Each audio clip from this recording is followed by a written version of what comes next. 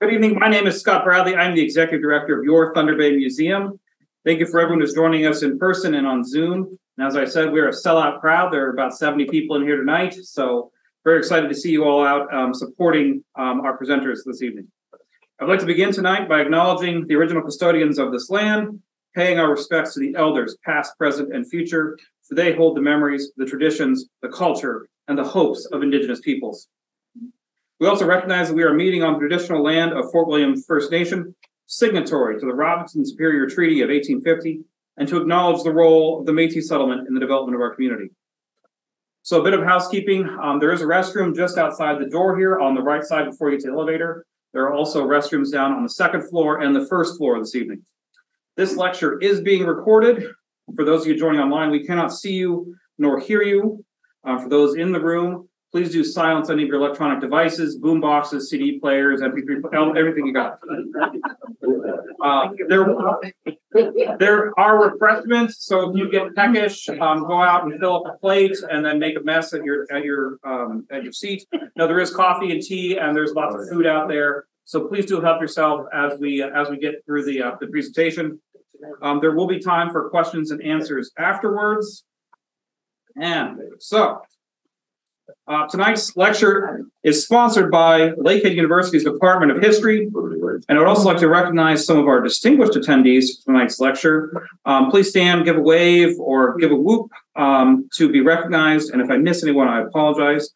So actually, I think my people I have on the list didn't make it tonight. So, okay. So I don't think we have any board members here tonight, but I would like to recognize some of the former board members that are in the room. So do give us a wave and a whoop if you're here. Where's Mark Chocolate? There he is. Okay.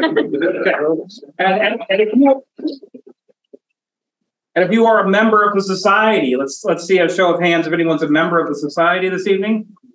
A bunch of nervous people. Thank you very much. And also joining us this evening is War Bride Christine Moss, 100 years young.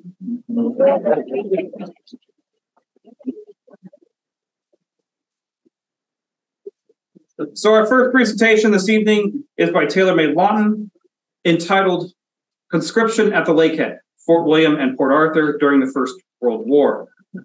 Taylor Lawton was born and raised in O'Connor Township near Quebec Falls, Ontario, and will be graduating with an MA in History from Lakehead University in the spring of 2024. That's coming up. Taylor also holds on an HBA in History and Political Science with a minor in English and a specialization in military history from Lakehead University. Taylor's current research focuses on the impact of the First World War and the wartime leadership of Sir Robert Borden on Fort William and Port Arthur. Please let's give Taylor a warm round of applause and welcome her to the lecture.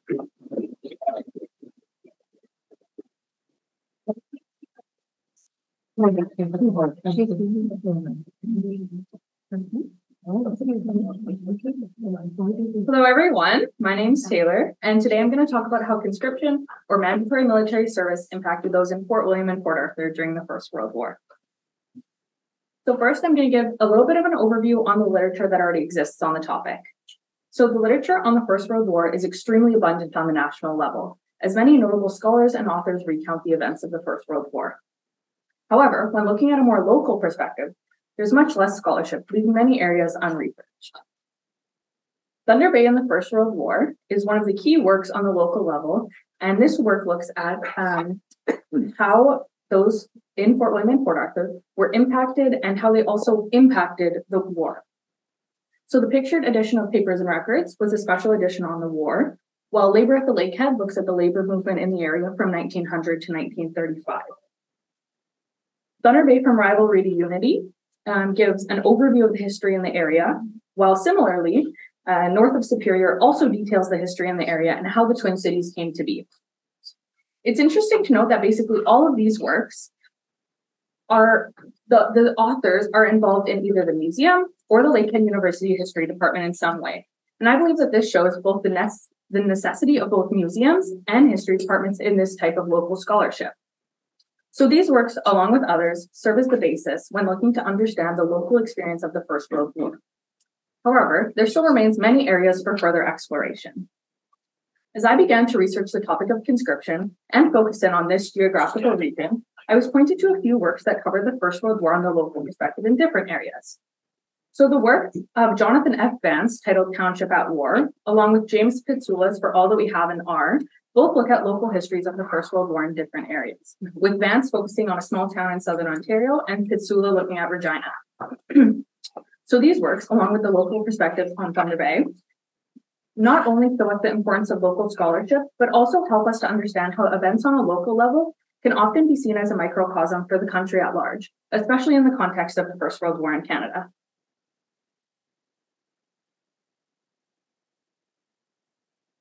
As my paper in the 2023 edition of Papers and Records notes, the First World War brought change all around the world, and the twin cities of Fort William and Port Arthur were no exception to that change. The populations of the two cities were increasingly diverse as the First World War approached, due to the railway stops, as well as the various settlement schemes brought on by the Canadian government. The diverse population shaped the twin cities and also how the citizens experienced and reacted at various points throughout the war. While some citizens were highly supportive of the war effort, others were willing to go so far as flee to the United States to avoid being conscripted for overseas service. Needless to say, the diverse population at the Lakehead held diverse reactions to the Canadian conscription crisis. Sir Robert Borden became Canada's 8th Prime Minister in 1911, defeating Sir Wilfrid Laurier's Liberals after an extended run of Liberal governance. Borden struggled to gain support from around the country and also had trouble securing representation from all areas when forming his caucus, specifically Quebec. The recessions prior to the war only added to the discontent that many Canadians felt towards Borden's government. After 3 years in power, Wilfrid Laurier was looking forward to an election here that he thought would be a sure Liberal victory. However, instead of an election year, Canada soon became a country at war when Britain declared war on Germany in the summer of 1914. When Britain declared war, Canada was automatically at war as well and was required to provide food, munitions, money, and manpower to the Allied cause. Canada was not prepared for war in 1914, as the Canadian Expeditionary Force did not yet exist, and the permanent force of Canadian soldiers consisted of under 4,000 at the time. Borden's Minister of Militia and Defence, Sir Sam Hughes, quickly became an important figure as he was required to lead and manage the Canadian war effort and quickly mobilize those required for overseas service. Despite the limited resources at the start of the war, Borden pledged to Canadians in August 1914 that Canadians could be called upon to defend their own country, but could not be forced to go beyond the borders of Canada, and he claimed the conscription would not be necessary. The war was only really expected to last a few months at this point, and with the outpouring of volunteers, conscription didn't seem necessary at all. After the news of the war first broke, those in Fort William and Port Arthur were relatively supportive of the war. And the mayor of Fort William, Samuel C. Young, stood on the steps of the Times-Journal building and urged all able-bodied men to come forward and support the war effort. So that's the picture we see here of the Times-Journal building. Many of the local residents viewed their affiliation with the Crown with pride and supported the war effort due to their emotional or familial ties to Britain. British-born Canadians volunteered for service in the highest numbers due to their allegiance to the mother country, while Canadian-born citizens of British descent volunteered in slightly lower numbers as they likely felt a bit disconnected from Britain by this time. French Canadians volunteered in even lower numbers, likely due to the historical relations between France and Britain, as well as the disconnect they felt from the events in Europe. The 1913-14 recession may have actually worked in favor of the war effort, as many of those who were unemployed were keen to volunteer for military service. 20% of all recruits came from those who were unemployed at the start of the war. Others volunteered due to their thirst for adventure, allegiance to the Crown, family or social pressures, or other various personal reasons. These recruitment initiatives stayed strong well into 1916, as many were eager to either support the mother country or they noticed that the war wasn't going to end as quickly as many originally anticipated. After a number of costly battles in 1916, many officials and military planners did begin to worry about the issue of manpower. Borden felt strongly about supporting those who were already on the front lines and continued to authorize additional troops for overseas service. With a population of only 8 million at the time, the vast amount of troops being sent overseas was taking an immense toll on the Canadian home front. Recruitment began to slow, and by 1917, only about 4,000 people per month were volunteering for military service, and most of which were not volunteering for infantry, which was where those recruits were desperately needed. Recruitment initiatives were further undermined by the mismanaged and inefficient systems put in place by Sam Hughes that remained in effect after his dismissal in 1916. Instead of using recruits to fill gaps in existing battalions, he continued to create new battalions that were often broken up upon their arrival in Europe anyways. This took longer and was not a good use of their time or resources. The picture on the slide here shows some of the early recruits lined up on Port Arthur's waterfront in 1914. Despite the early repeated statements by Borden that conscription would not be implemented, by 1917, the need for more recruits had reached an all-time high. Pictured on the slide is a recruitment advertisement from the Port Arthur News Chronicle, which was the daily newspaper in Port Arthur at the time. This is from April 1917, and it's basically urging all citizens to come forward and support the war effort in any way that they can. Those at the Lakehead were relatively supportive of the war effort at large, and many took pay cuts or made other personal sacrifices for what they saw as the greater good. However, there was also a large segment of the population that was less supportive of the war effort due to the economic turmoil at the start of the war and the labor conditions throughout the war that left many on edge. The divides within the Twin Cities remained largely along ethnic lines and were further exacerbated by issues of unemployment and shortages, among other issues of the war that were reaching the home front. Many in the two cities felt that the government had ignored them unless they could be used for their own purposes of the government, like war or the exportation and extraction of resources. As many felt that conscription was going to be implemented soon, tensions on the home front continued to grow as those involved in organized labor or the socialist movement were largely against conscription in the war effort, and those involved in the local media outlets or the Great War Veterans Association were highly supportive. So these groups were clashing at the time. Borden traveled to London in the early spring of 1917 to attend the Imperial War Conference. And here's where it became clear to him that Canada had to continue sending troops, not only to support those who were already on the front lines, but also to help create a distinct national identity for Canada and to continue supporting the Allied war effort. Borden was pleased with the success of the Canadian troops following the Battle of Vimy Ridge in April 1917, but the number of casualties from this battle further exacerbated the need for more soldiers. Immediately following his return home in May 1917, he announced to Parliament that mandatory military service had become absolutely necessary and would be implemented.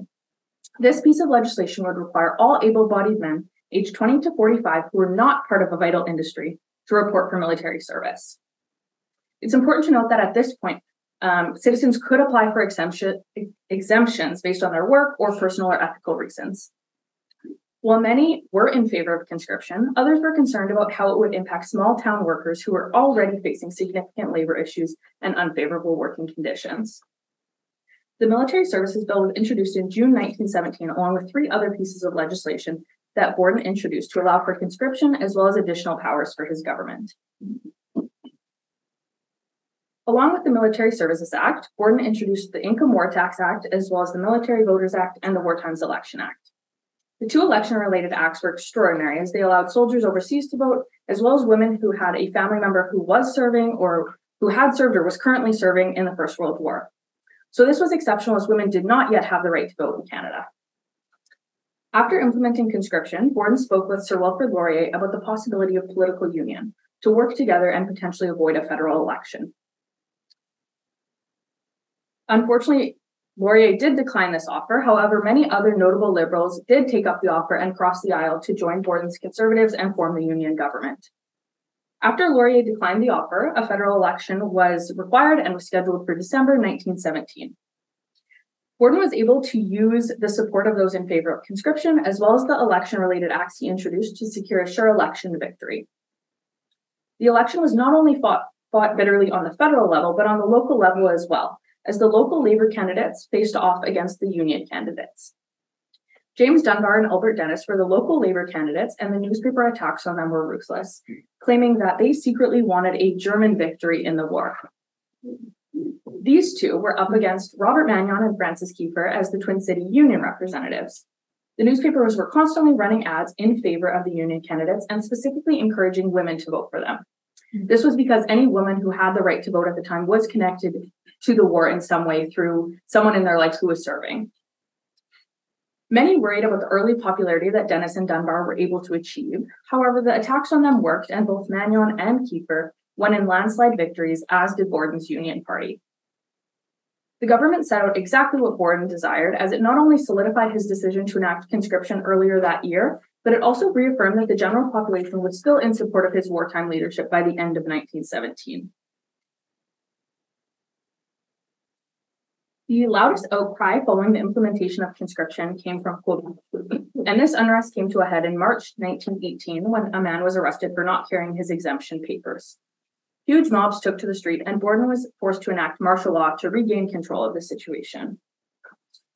Following this turmoil, as well as the increased need for more soldiers, Borden canceled all exemptions that were previously available under the Military Services Act. This impacted the home front immensely, as farmers and skilled workers were no longer exempt. This also impacted those who were against the war based on personal or ethical beliefs. Following the implementation of conscription at the Lakehead, it became evident that many of the residents in the area who were eligible for service had already volunteered. Many of those who hadn't volunteered were against mandatory military service for one reason or another. The organized labor and socialist populations were largely opposed to conscription, even if they had been supportive of the war at one time. So some prominent socialists like Frederick and Eliza Urey were supportive of the war effort and even assisted in early recruitment efforts. However, after conscription was implemented, those socialists that were supportive of the war quickly moved to side with those who saw it as an imperialist war that was only hurting the working class. Not only was 1917 and 18 characterized by the conscription crisis as well as the 1917 election, but these years were also characterized by extreme labor unrest in the two cities as the working class showed their discontent with the labor conditions and wages. Ethnicity was one of the main factors that impacted the way one experienced the war and how they felt about conscription. Those from Austria and Germany were considered enemy aliens and were treated extremely poorly during the war years as they were deemed a threat to national security. The Finnish population in the Twin Cities was heavily involved in the socialist and labor movements and were also largely against conscription and the war effort. By May 1918, the unrest at the Lakehead had reached such a point that the two mayors sought assistance from the federal government.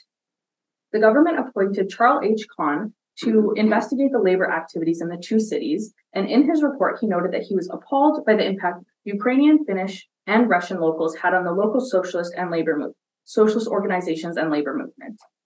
As a result of his investigation, a ban was placed on the activities of over 15 different socialist groups. Unsurprisingly, this did very little to actually ease the tensions that were occurring on the home front. While these groups did continue to function in more discreet ways, many noted that the Finnish Labor Temple was very quiet at this time.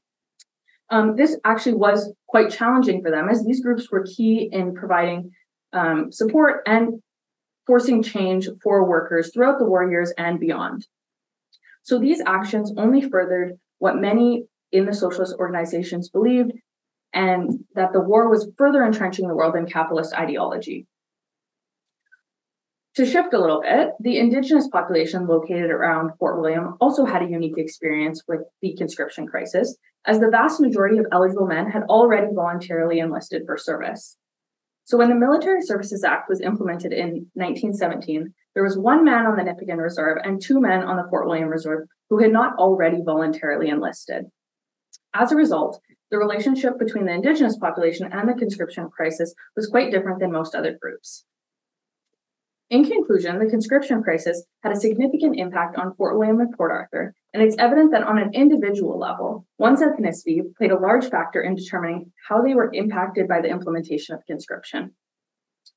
While it's often argued whether or not the turmoil that came along with conscription in Canada was worth it for the outcome, when examining the number of conscripts sent overseas in the fall of 1918, as well as the number of casualties from this period, it becomes clear that it was absolutely evident for the reinforcements to allow the Allies to reach the armistice in November 1918.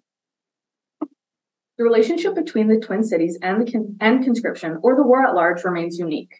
While the two cities were quickly growing and developing into urban centers, which were traditionally in favor of the war and conscription, the resource-based nature of the economy at the Lakehead further complicated this notion. The Lakehead struggled through labor shortages for much of the war due to the high demand for labor as well as enlistment, and the large demand for exports to support the Allied countries through the war. The situation at the Lakehead adds a further layer of complexity when examining the local reactions towards conscription. While the war united many Canadians in newfound ways, it also exacerbated existing tensions within the population. I will note that this presentation highlights some of the most profound reactions to the conscription crisis, and it's important to realize that there was a very large segment of the population that was supportive of conscription and the war effort, and those were largely people of British descent. This is definitely a topic that can be further examined due to the complexity that lies on both sides of the conscription debate, especially in such a diverse area like the Lakehead. Thank you.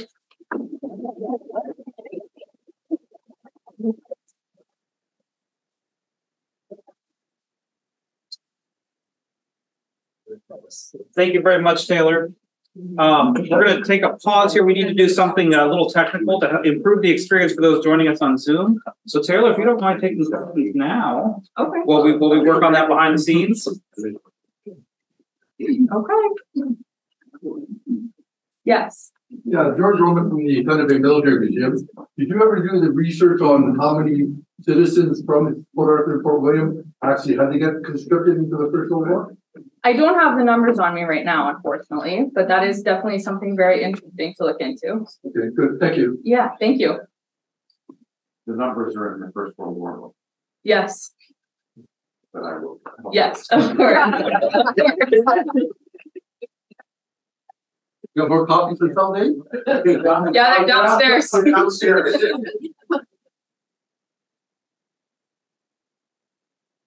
Yes. You know what kind of laws they enacted, Borden, to ensure his election was successful? Yes. So the War Times Election Act, as well as the Military Services Act, was the conscription one, and then the two election-related acts, basically allowing women who had a family member serving, so they would have that personal connection, wanting reinforcements to go and support those who were already on the front lines because they had a family member who was in the war, who had been. So they would have that personal connection and would be very inclined to vote for Borden. Okay. Yeah. Yep. Oh, me? Yeah. Progress. Wasn't sure if there's someone behind me. No. So regarding the ads in the paper about deserters and the maximum penalty of the law. Yeah. What were the penalties for people caught as deserters? My understanding was that they varied. I haven't seen like one set fine. I've seen even with the bans that were placed on the socialist organizations, it seems that it was sometimes a bit arbitrary. I don't know if anyone else knows for certain. It was jail time and their fines. Okay, yeah. Yeah, I don't know if there was like a standardized amount. Whatever the magistrate felt. Yeah, okay. Thank you. Yes. What happened following the war when the veterans came back? Was there anger about the lack of support that these groups had shown, or was it quickly forgotten about, the war is over, let's move on? That is a very good question. My research kind of ends when the war ends, so I don't have the answer to that, but that is absolutely something interesting to look into. One of the given notices talked about pardons. Yes. And they had a deadline for pardon. So was it easy to get a pardon then, or like in terms of an exemption from being conscripted? Yeah. So earlier on, when conscriptions were allowed, it wasn't easy. I think they kind of made it difficult. I know that there was only certain bureaus set up to hear these cases for being exempt, and they were only open certain days a week, certain hours. That's my understanding, that they made it a little bit difficult. And like they said, they could be exempt for ethical beliefs or religious, but I don't know if that was really the case very often. I think it was more so physical. The people who were working or who were physically unable to. Yeah, exactly. So, or people that were in those crucial industries that were needed to kind of produce things for the war. Yeah. Yep. Could you elaborate a little bit more on the Indigenous reactions or experiences to conscription? Yeah, so I think in this area, at least, they didn't necessarily have to interact with conscription to a large degree because the vast majority had already voluntarily enlisted for service. So they wouldn't have had that same experience or backlash because there wasn't a large segment of them that hadn't already voluntarily enlisted. So they didn't necessarily have that large reaction. Any other questions? Yeah. I may be mistaken, like it may have been different during the First World War, but I thought that the Indigenous soldiers had to give up their status and become Canadian citizens, and therefore lost in some respect when they returned. Do you know how that affected them in the First World War? Yeah, unfortunately, I don't have that information on me right now, but that does sound like something I've read in my research, and it is important to note for sure. So that's a very good point to bring up. Thank you.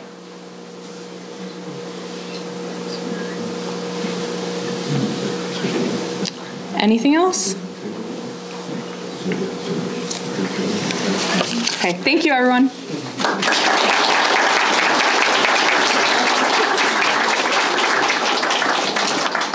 Okay. Our second set of speakers tonight are Asia Meyer and Bronwyn Chesterfield, presenting The Journey to a New Life, War Brides, Journey to the Lakehead. Asia Meyer is a Master of History student at Lakehead University. She was born and raised in Thunder Bay. After completing her master's, she plans to enter the Social Justice Master's program at Lakehead University to combine her knowledge of history with her passion for creating a better community for all. Bronwyn Chesterfield is a major of history student at Lakehead University, and she is doing her master's project on reconnaissance during the Second World War following the 29th South Alberta Regiment. She has her Bachelor of Education and wants to be a teacher after she finishes her master's. Please let's give a warm round of applause to them both.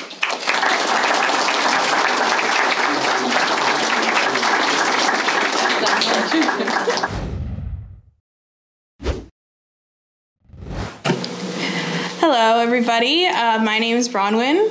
And I'm Asia Meyer. And we're going to be talking about war brides in Northwestern Ontario. So imagine, you're a teenage girl. You've lived through a long war, faced hardships, rationing, and uncertainty. Life has been scary and difficult these past few years. Then these mysterious foreign young men come to your country. They are soldiers. The men come bearing gifts of chocolate, fruit, and cigarettes. They tell you adventurous stories of their homeland, take you to fun events like dances, and after years of hardship, their generosity and fun-loving spirit is refreshing. You fall in love, but your family is unsure about these Canadian playboy soldiers. Well, you love their sense of adventure. Their antics are worrisome for your parents. These boys love to party and they love to drink. Despite your parents' concerns, you continue your courtship. However, there's a war going on. Your new beau could be sent to battle or back to Canada at any moment. You decide to get married to proclaim your love to each other before the war pulls you apart. After the war, you pack up your belongings and leave your family and the only life you've ever known to venture to a brand new country across the ocean. You've given up everything for the love of your life. You arrive in Canada where you face new challenges and opportunities as you begin your new life here. That is what over 43,000 women experienced in their young adult years. These women are known as war brides. And we have a short video from 1944 which shows war brides coming to Canada.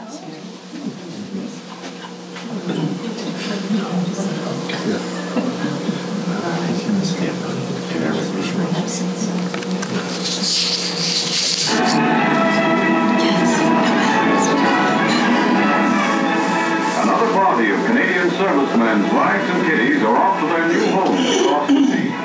By boat train, they leave London for the port of embarkation. Since 1939, some 24,000 British girls have married Canadians. 3,000 of them already have been sent to Canada by the Department of Immigration.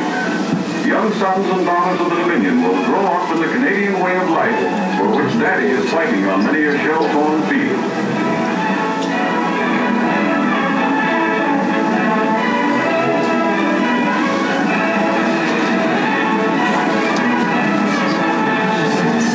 On arrival at the port, everybody is safely stowed aboard the ship, which will take them on their long journey. Members of the British Red Cross give valuable assistance during all phases of the move. Johnny Canuck Jr. wonders if it isn't time for eat.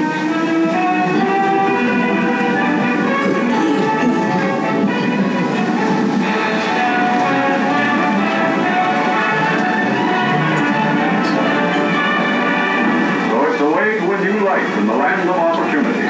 To her new citizens, Canada extends the hearty hand of welcome.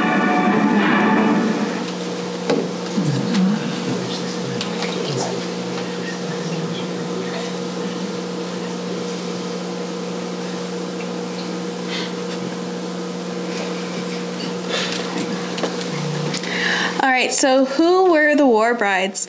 War brides were women who married servicemen from other countries. Many of these women would return with their husbands to their home countries and begin a new life in a place that they'd never been before. By the end of the war, there were 41,737 British war brides. There were over 2,000 war brides from the Netherlands, and also about 20,000 Canadian children who came over to Canada. A fun fact that we found while we were researching war brides was something called war grooms. This was basically the reverse. Usually no courtships to be, as they were seen as quick, and they were maybe months at a time. Eventually, the opinion of Canadians changed once the families realized their daughters were committed to their men. Families started to invite them over to get dinner, engage in them in conversation, and started to accept them into their daughters' lives. While public eventually opened up the idea to these relationships, the governments were still hesitant. Governments feared that these women would be left unmarried in their relationship and become public charges. After the war, many Canadian soldiers actually returned home, abandoning their girlfriends and their children, leaving the women to become dependents on the welfare state. Now, the Canadian opinion. So some Canadians were suspicious of the character of the women that were coming over to Canada. This hesitation actually comes from years prior, when in 1920 the Canadian government attempted to bring over single British women as domestic servants. Although British women were typically viewed by Canadians as ideal citizen, these lower class single women were deemed not the right sort of women. The domestic servants would actually attempt to marry well-off Canadian women, men. Essentially, they were seen as opportunists or trying to climb the social ladder to increase their own wealth. So Canadians feared that history might repeat itself with the war brides coming over. However, the difference between these domestic servants that came over in the 1920s and the war brides was that the war brides were already married or engaged women. Well-off Canadian women did not have any issue with the incoming war brides, as they did not see it as an impediment on their social status. To combat the rumors that questioned the morals of war brides, Canadian newspapers and magazines printed articles that assured the women back home that their sons and brothers had chosen very good women as their brides. A Legion newspaper wrote that Canadian servicemen were the best immigration agents this country could have sent over to Britain. Similar to the opinion of European governments, the Canadian government worried that war brides may be abandoned with their children in Canada, causing them to become dependents on the state.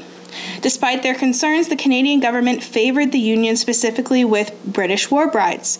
During this period, Canada had a focus on creating a national sense of unity and identity, so British war brides actually played a vital role in the development of community national identity. British war brides were also seen as complementary to this development because Britain had similar organizations and characteristics to Canada. Their British descent also allowed to maintain a strong political and cultural connection between Canada and Britain. British war brides were believed to be very well educated and assumed to be excellent mothers to raise strong, patriotic new generation of Canadians. As mentioned previously, the Canadian government was skeptical that these hasty marriages might result in women and their children being left unsupported in Canada.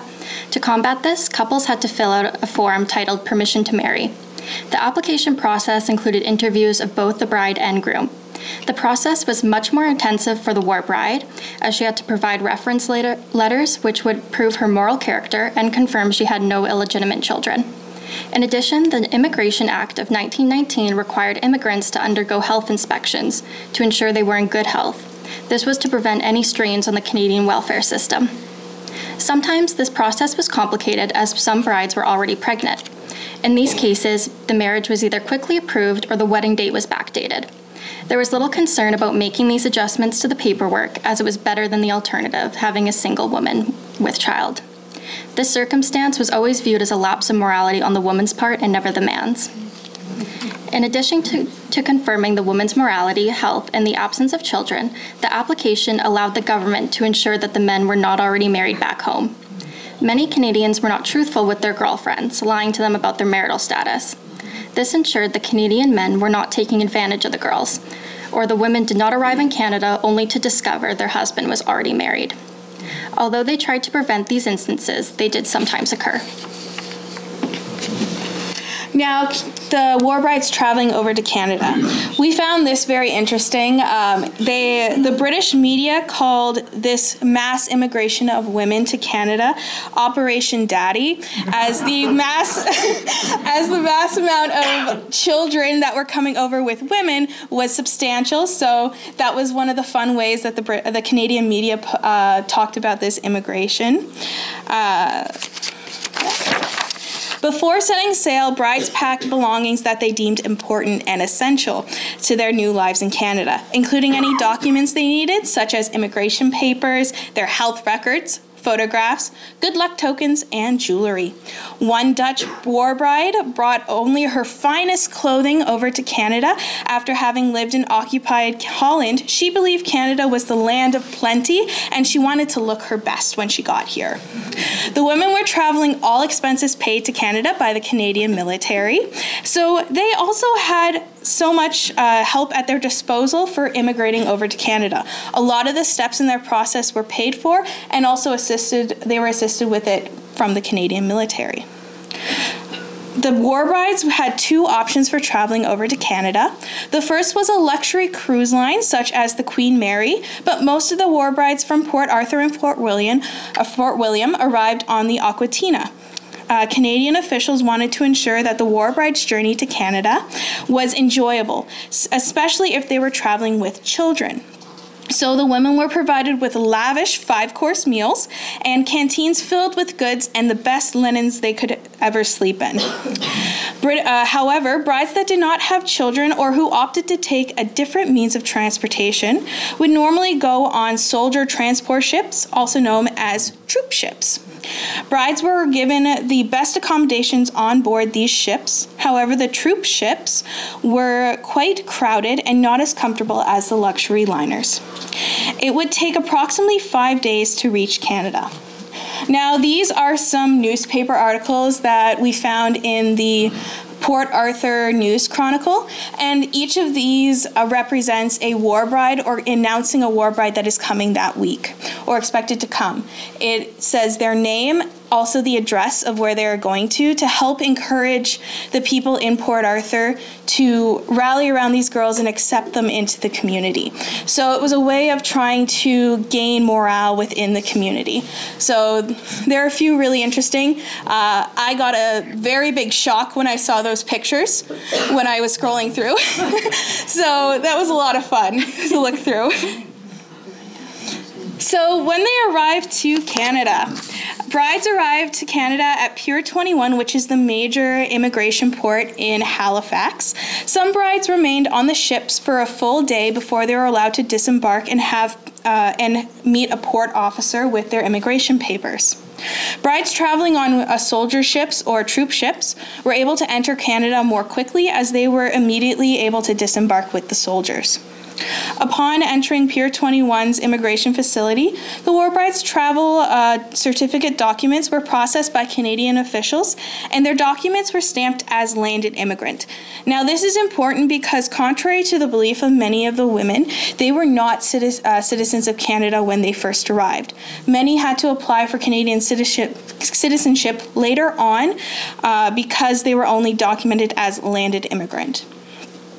Once they passed through immigration, they were greeted by Red Cross workers. The workers would help them with their children, offer the women tea and pamphlets, providing information on their travels in Canadian life.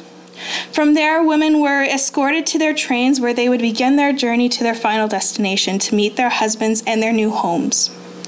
War brides were unaware just how long their new adventures would take them.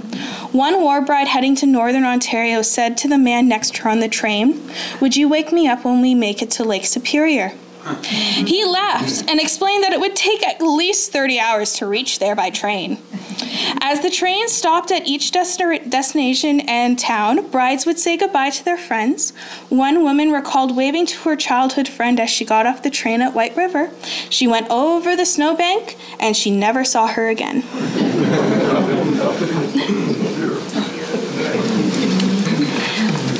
For British war brides, preparation for life in Canada began before the women left Britain. Because most war brides were from Britain, the Canadian Wives Bureau was established to prepare British brides for their new lives as Canadian wives and mothers. Literature such as booklets and cookbooks, as well as movies, lectures, and activities were provided to the women at the War Bride Club in England. Female supervision of immigrating war brides through volunteer groups was prevalent. Female volunteers worked closely with war brides to ensure supervision and protection of the women. Some women ran hostels for traveling women, met them at their train stations, and brought them home. They also ran education and cultural programs to make them good Canadians, as well as establish connections with other war brides. Associations such as the Canadian War Brides Association assisted in their travels. Pictured is some of the literature that was distributed to the women. On the top left is a pamphlet that provided war brides information on disembarking the ship when they arrived in Canada. It provided them with information on dining arrangements and travel by rail. The top right shows the cover of a 17-page pamphlet that answered commonly asked questions about the passage to Canada. The bottom left is a pamphlet that informed war brides upon their arrival they would be greeted by the Red Cross workers, who would provide them with tea, watch their baby, and even help send a telegraph to their husband and family. The bottom right is a cookbook which was published by the Canadian government for war brides. The book described the differences in Canadian and British cooking. For example, the different names of food. Treacle is molasses, and scrag of lamb is neck of lamb. It also goes through meal times, what is served at each meal, which dishes to use, and how to measure. The book prepared women for their roles and expectations. Despite all the promotional materials and preparation, women were not always prepared for life in Canada, especially in remote Northern Ontario. Once women reached their final destination, the war brides were expected to settle into life seamlessly. But life in Canada was not as glorious as their husbands always proclaimed it to be. Men often romanticized Canada, adding to the women's misconceptions. One man told his bride that it never rained in the summer in Canada.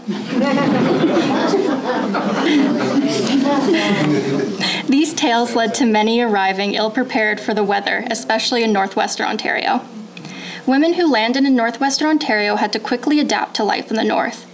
One man recalled his mother, who was a war bride, had to learn how to gut deer, partridge, fish, moose, and rabbit. This would have been quite different from the foods she would have prepared back home in England. In addition to their new lifestyles, women were plagued with loneliness. In this new country, they only knew their husbands. Many women were left home all alone most days, and some families did not approve of their sons' hasty marriages. Their hostilities made brides feel lonely and unwelcome. This loneliness led to feelings of homesickness.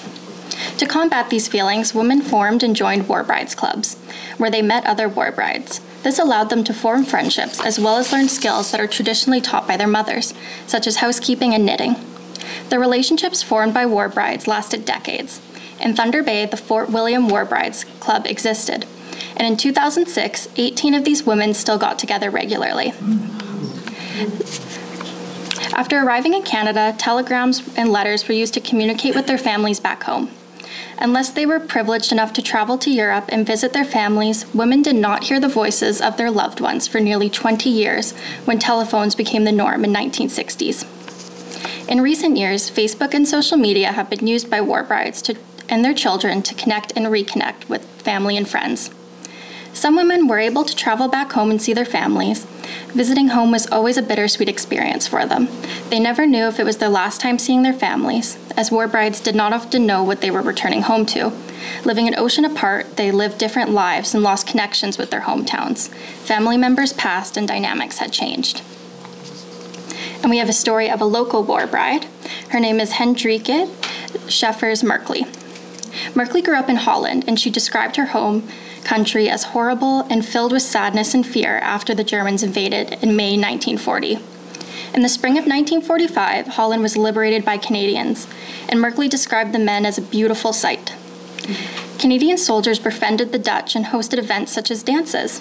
Merkley said that the Dutch had not experienced fun for a long time. On June 25, 1945, Merkley met Ken, a kind and handsome man. They married on October 27th with the Canadian Army's permission.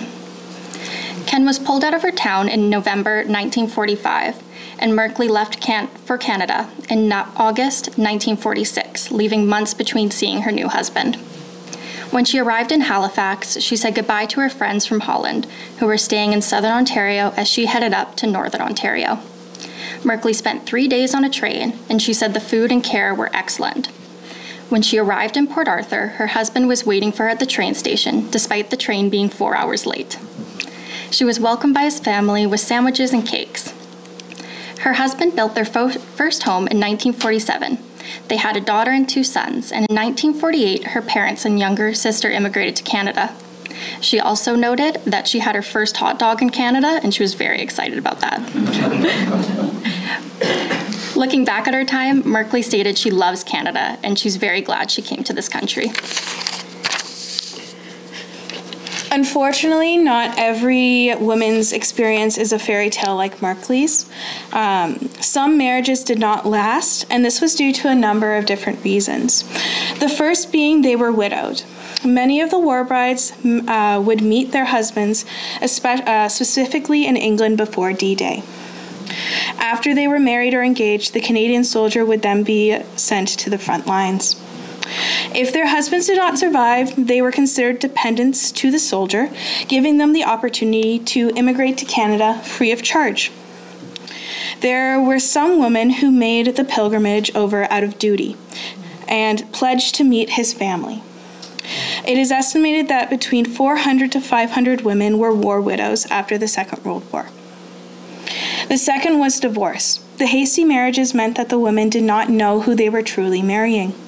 Homesickness was also a cause of divorce, as many ended up missing their families too much and wanted to go home. Unfortunately for these brides, they did not know if they were going to be facing hostility when they arrived to their new country, whether that be from their in-laws or from other Canadians who looked down upon them.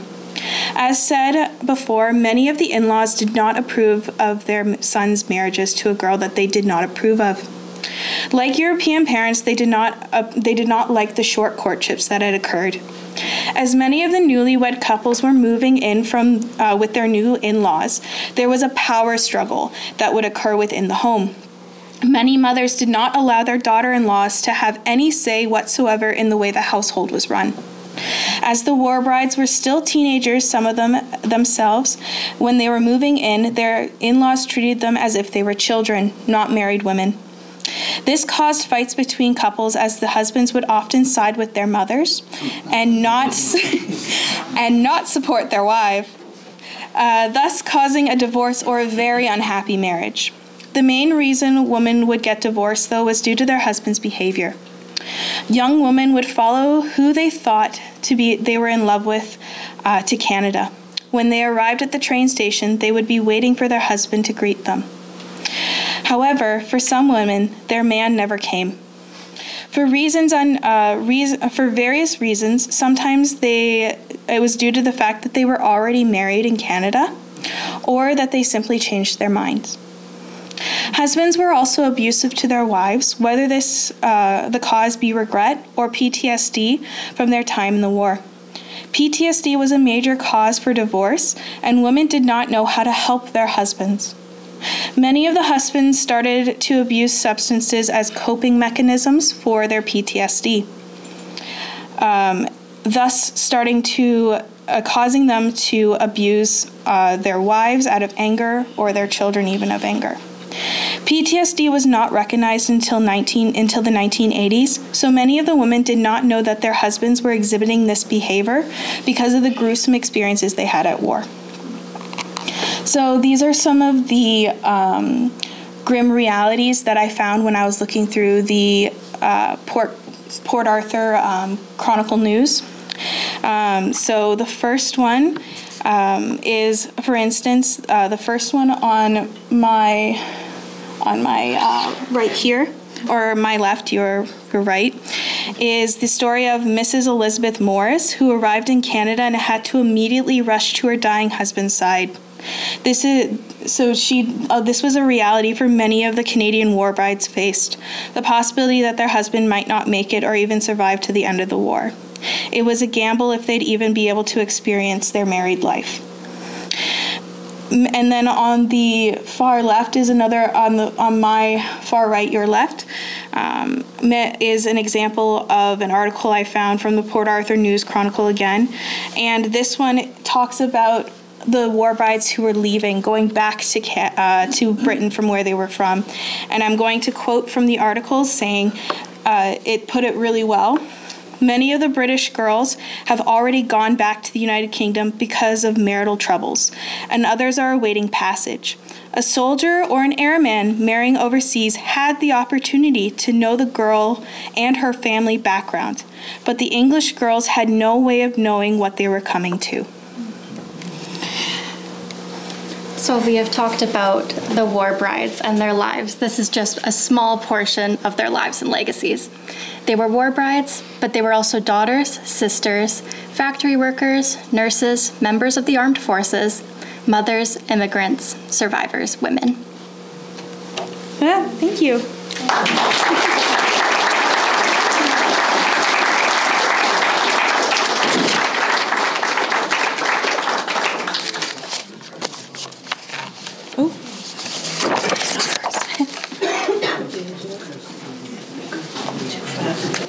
Well, thank you both. Are you ready to take questions? Yes, we can take. Okay, let's do that.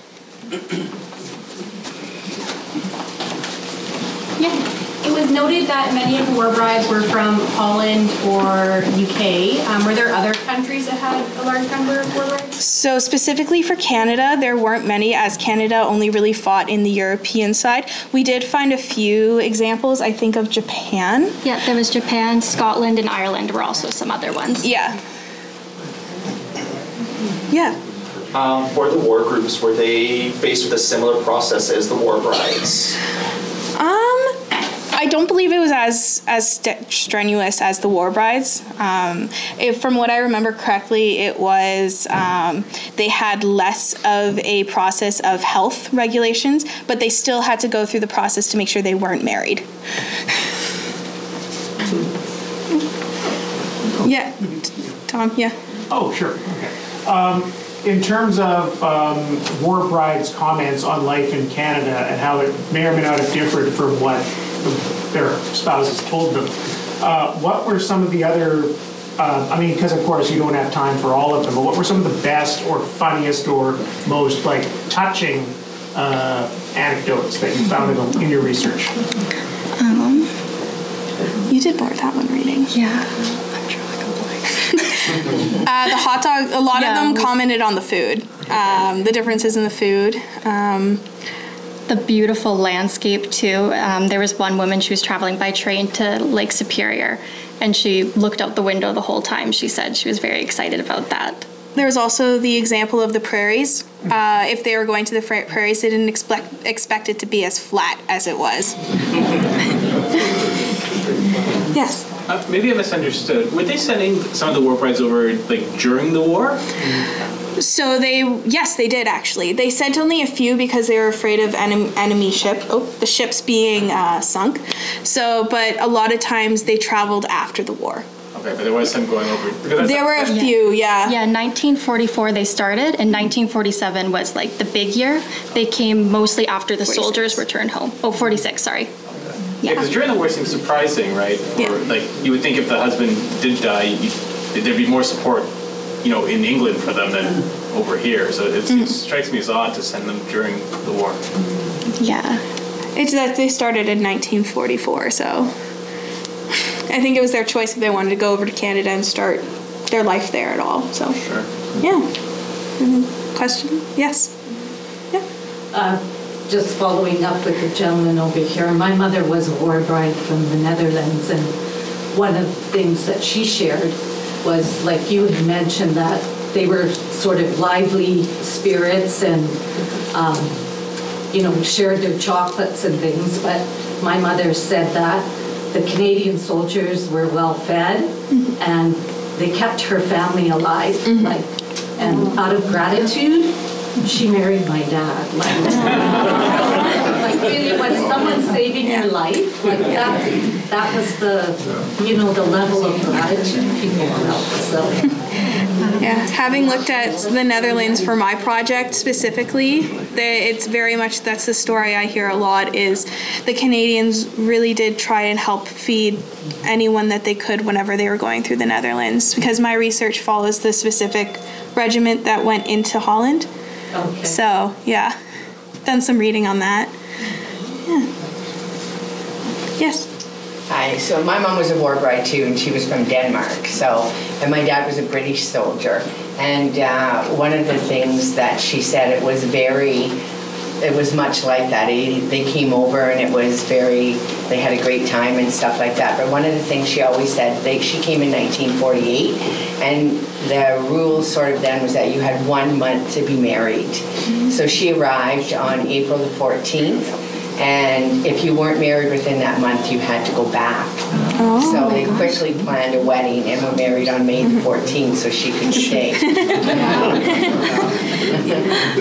I didn't know about that rule, but I know a few women came over as engaged instead of actually married. So, yeah, it's interesting. Yeah, so she came over by boat and then by train from Halifax to Toronto. That's where my dad was at the time. So, yeah.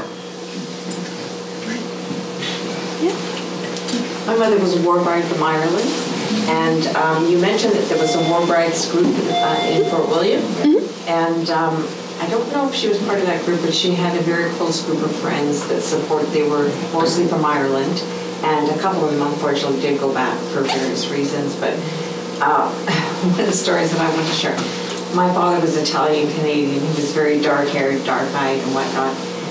My mother never knew he was of Italian background until she got here. Met by, all the Italians at the station. Anyway, her idea was, their belief was that everybody in Canada was either French or English. So she assumed he was French. Because he never bothered to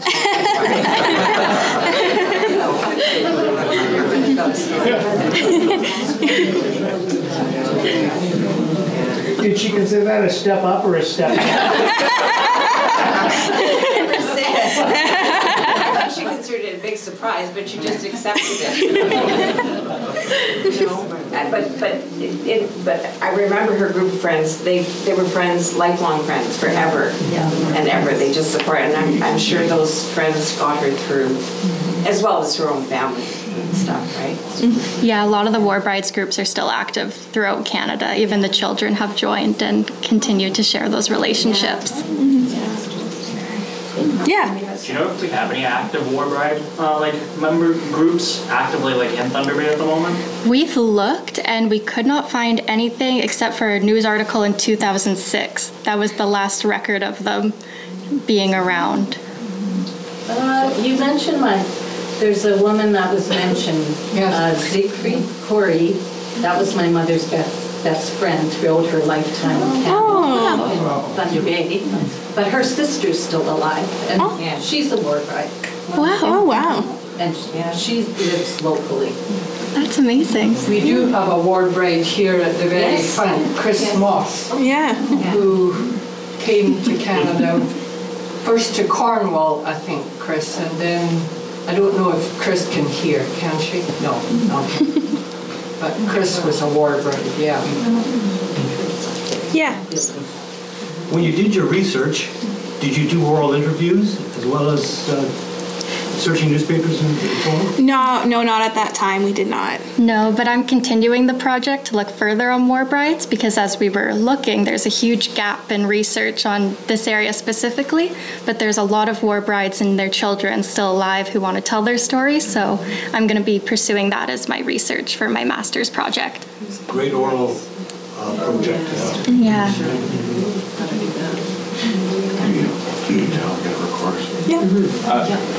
they seemed very well prepared with documentation for these women coming over. Was there any, was that partially because of the World War I experience? Was it war brides coming over then and they could learn from that experience and apply it to World War II? Or is it they just whipped them up when they found out, oh, we better do something? So in World War I, there weren't as many war brides as there were in World War II. There were some, but it wasn't as prevalent as it was during the Second World War. They did not have as many documentations or rules in place at the very beginning of the war when these men were originally marrying these women. So the military basically went, oh, we need to do something. This is happening. So they started putting more implementations in by the 1940s, 1941? Mm-hmm. I think it was the 1940 and 1941, I believe. So, yeah. The previous speaker was talking about natives and how many went without being conscripted. What about war brides coming back for Native soldiers? You found in a story. Yeah, there was, I know locally there was a war bride who married an Indigenous man. I'm not sure of their names, but I've just heard about that through someone telling me a story with their connection to them. And then I believe it might have been in Scriber. There was another Indigenous man who brought back a war bride as well. But those stories aren't recorded very well. John The name. Any other questions? It's evident there are a lot of people here with war bride parents and so on, and direct connections in this room, and you're continuing your studies evidently. Yeah. So how would we share our information with you? There we go.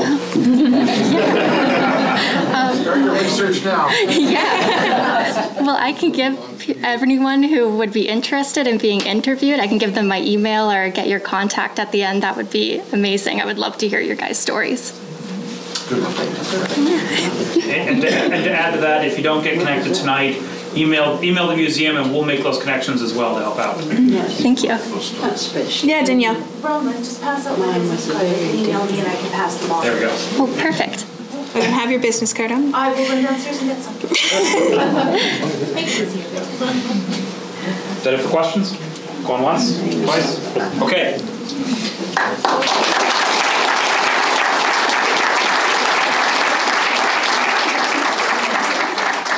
First of all, thank you to all three of our presenters. We have a little gift from the museum, so you each get a nice commemorative pen. And then, of course, there's also a sticker available in the gift shop. You can also get it. So, with that in mind, I'm the one keeping you between the coffee and the food, so I'll be brief. So on your way out, please do visit our gift shop. If you are not already a member, because I looked down the list of everybody registered, there's lots that aren't members. So if you're interested, please do think about signing up for a membership. You can do that at the front desk on your way out. You can do that online. You can give me a call. We'll figure it out. So do look at our upcoming events calendar as well. On the 27th of February, Alan Campbell will be presenting about his career in the logging industry and his career in healthcare in the northwestern Ontario. So that should be a pretty fascinating one. That goes all the way back to the horse-drawn days. On the 12th of February, the museum, in partnership with the Thunder Bay branch of the Canadian International Council, is hosting a presentation by Kim Richard Nossel titled "All Alone in the World: What a return of America First would mean for Canada." So it should be, if you like existential dread, that should be a good presentation to come to. So again, that's 12th of February. It's part of his book promotion tour, so that should be a fun one. Also keep it out for our announcements on March Break Camp. Those are coming soon, so get your kids signed up early and often. And then the Society's annual general meeting will be on Tuesday, 26th of March, immediately followed by our biennial Publications Awards ceremony, so do come out for that. And then, of course, our annual fundraising event, the Taste of History, will be on Friday, 5 April. Tickets are on sale now, with the theme is the 100th anniversary of the Royal Canadian Air Force. So thank you to Lakehead University's Department of History for sponsoring tonight's event, and thank you to all the museum staff who put so much work into making tonight happen. Please do take advantage of the refreshments, and please all of you are, pleasantly invested in tonight's topics, please do take the time to talk to each other, enjoy each other's company, and of course, eat all the food that's out there. So have a great rest of your night. Thank you.